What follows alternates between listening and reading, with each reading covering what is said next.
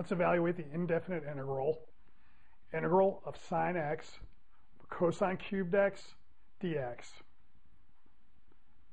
So I like this problem because you can attack it from a few different ways. And the second way we attack it will bring up some issues with integration by substitution that are a little bit subtle. All right, so notice, okay, we have wacky notation for cosine to a power. We don't put the power on the outside, we put it over the cosine just so we don't confuse it with what's in the parentheses. So this is really sine x dx over cosine x whole thing cubed. Okay, now we see that there's a composition of functions in here. So I want to target the inside. So the inside is cosine x. So we're going to let that be equal to u when we go through our integration by substitution list. So u equals cosine x. Next, I'm going to take the derivative of u with respect to x. And that's going to give me this little gadget, du equals the derivative times dx, or du equals minus sine x dx. I isolate dx, which gives me du over minus sine x. Now we substitute. So going to the second version of our integral, we're going to put in for dx, which is du over minus sine x, and then the cos cubed becomes u cubed. And then we notice the signs cancel out nicely. Okay, I'm going to bring the minus 1 out to the front. I'm going to move the u3 to the top. So when I move to the top, it picks up a minus sign. So I have minus integral u to the minus 3 du. To get the antiderivative of this, I just add 1, which gives me a minus 2, and then flip that over, which gives me minus a half. We have the constant. I put everything in parentheses, so that way if there's more than one terms here, we'll pick up that minus sign correctly, but it's not an issue here.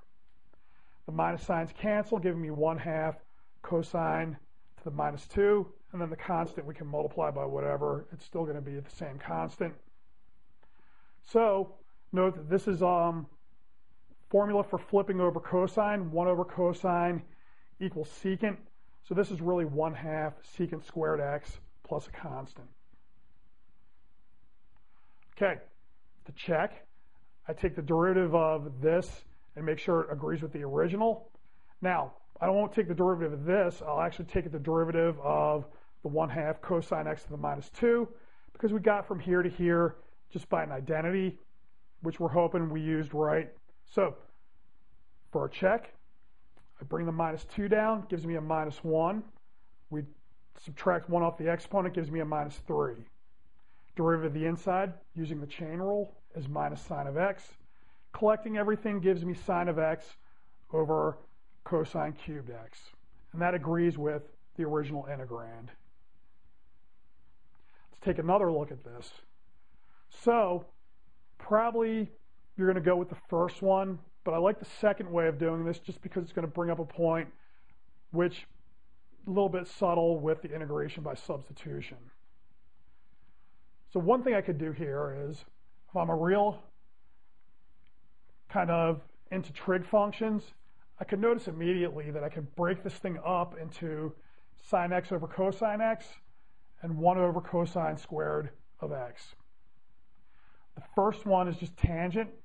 Second one is secant squared of x dx. One thing we notice, tangent, if I let that be my function, secant squared will be the derivative of my f. So the derivative of tangent is secant squared. So the point I'm trying to make is, right off the bat, this doesn't look like an integration by substitution. I mean, if you were to guess at some composition here, you'd go with trying to substitute out the secant, and that would actually work. But let's stick with this one. Here, notice, I have my f and I have my f prime, so it's really the same as looking at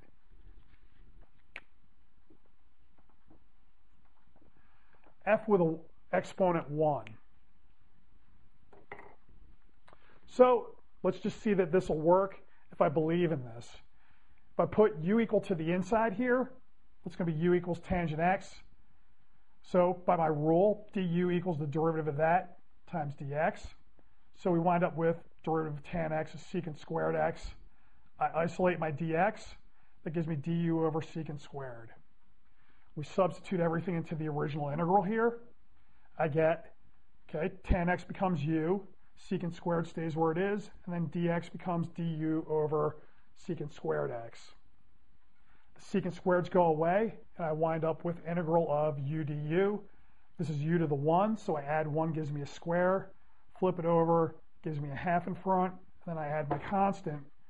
Putting back in for the tangent gives me 1/2 tangent squared x plus c. Now you might be worried because here we have 1/2 secant squared x. Here I have 1/2 tangent squared x. Okay, they don't look the same, but actually we're fine because they differ by a constant. Just remember, secant squared equals tangent squared x plus 1. Now, since most people won't remember that, you should remember how you get it. You start off with cosine squared x plus sine squared x equals 1, and then just divide everything through by a cosine squared. So the point here is be very careful about looking for substitutions that look like this. Sometimes you have an integration by substitution, which isn't obvious, but you have to think about it a little bit differently.